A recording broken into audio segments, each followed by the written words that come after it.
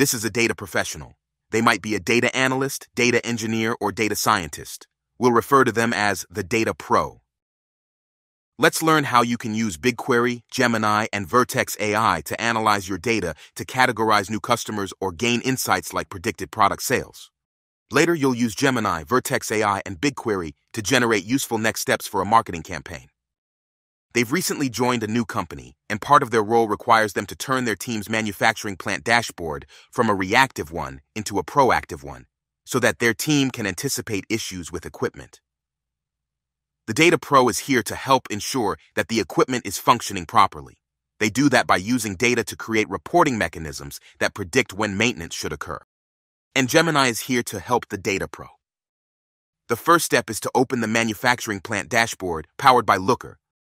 All of the plant's real-time, structured and unstructured data is loaded into Google Cloud, analyzed, and presented here.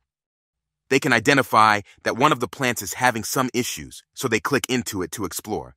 Immediately, they notice that throughput has been below target for a number of hours, starting at 2 p.m. The Data Pro decides to use Gemini in Looker to learn why throughput is down. In the chat window, they prompt Gemini, "Why did the throughput drop at 2 p.m.?" Gemini responds with the production line that throughput dropped for, and because it knows the context of the situation, Gemini has gone one step further and suggested additional questions to ask, like this one. Which metrics correlate with the dip? From the response, the Data Pro realizes that there are some equipment issues. Gemini has gathered from routine diagnostics some machine statistics that our pro will use to start communicating the physical fix to technicians. This is really helpful for our Data Pro. Now our Data Pro can understand why they were tasked with making this dashboard proactive instead of reactive. They need to build a preventative maintenance model to predict future downtime and avoid it. To build and ship a data model, they start in BigQuery Studio, a simple, unified environment where they can build anything they want, including in Python. First, they determine what data already exists so they don't have to start from the beginning. There are two data sets, one in Google Cloud and another in a different cloud. They notice a throughput table that might be a promising starting point. They open it to validate the usefulness and quality of the data. When they open the table, they use the Data Profile tool to perform some light, exploratory data analysis. They also note that there are automated quality checks in place, which is a good sign, so they know this data is actively maintained. There is even an Insights tab where Gemini has already analyzed the data and how it's being used and proactively suggests insights for business questions that our Data Pro might want to answer. They decide to open and run one of the queries in BigQuery to further explore the insights.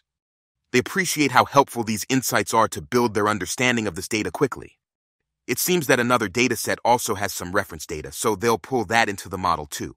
Because they're building multiple ML projects, they decide to do this in a Python notebook, so collaboration is easier.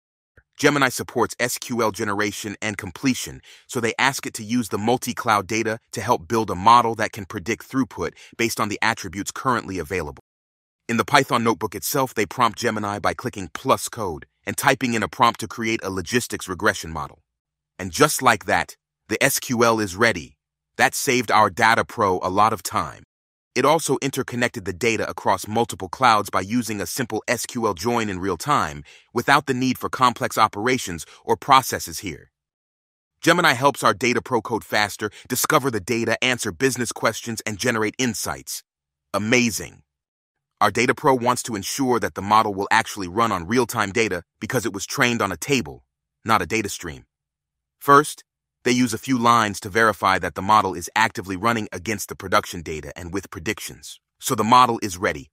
Predictions are a good start, but the Data Pro wants to go further and actually help the plant operators by giving them recommendations for how they can keep the plant working optimally. Luckily, there is some more data available, this time unstructured inspector reports that may help.